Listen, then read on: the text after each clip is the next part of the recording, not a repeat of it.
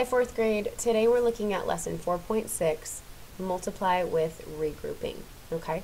And as we're going through the steps today, I want you to apply what you already know about addition with regrouping to this next skill, all right? So, again, we have 3 easy steps. Step 1 is to multiply the ones place. So we're going to multiply 3 by the ones place and by the tens place. So step 1 is multiply the ones. Step 2 is regroup, only if necessary. And then step 3 is to multiply the tens place, okay?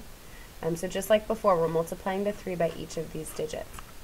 So up above, you're going to see an equal groups representation of 35 times 3.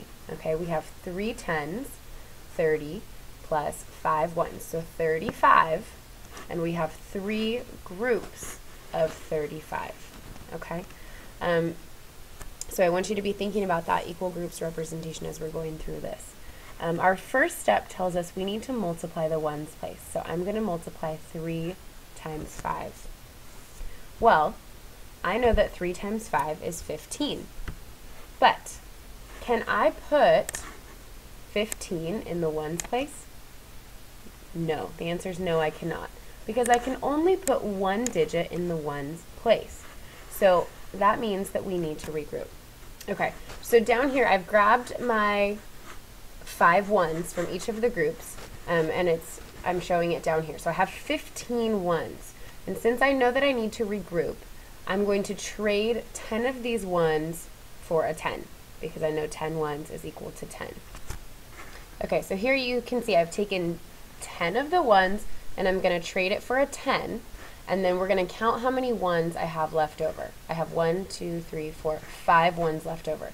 So in my ones place, I'm going to write the number 5, and then this 10 that I traded, I'm going to put over here above my tens, because all the tens belong in the tens place together, okay? So my tens is over here now. All right, so I'm done with my ones.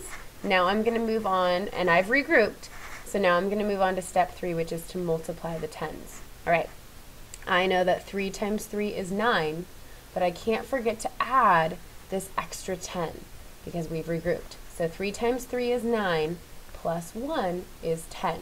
And since there's nothing else left to multiply, all I have to do is write down 10, and I see that I have 105 as my product. Okay? And I could check my answer by looking up at my 3 groups of 35 and counting.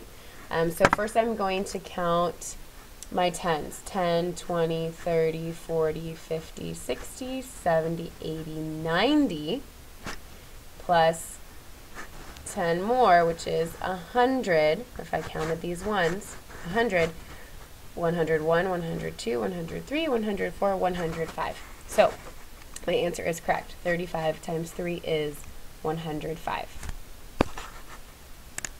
Let's practice these same steps again, okay? So step 1 is to multiply our problem is 46 times 2. 2 groups of 46. So step 1 is always to multiply the 2 by the ones. So 2 times 6 is 12.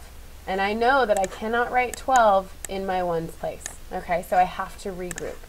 So what that's going to look like is I know that if I took 12 and I put it into expanded form, 12 is equal to 10 plus 2. Okay, so I'm going to put these 2 ones in my ones place where they go, and I'm going to put the 10 over here in the tens place. Okay, so you see how I regrouped there, because I cannot put 12 here.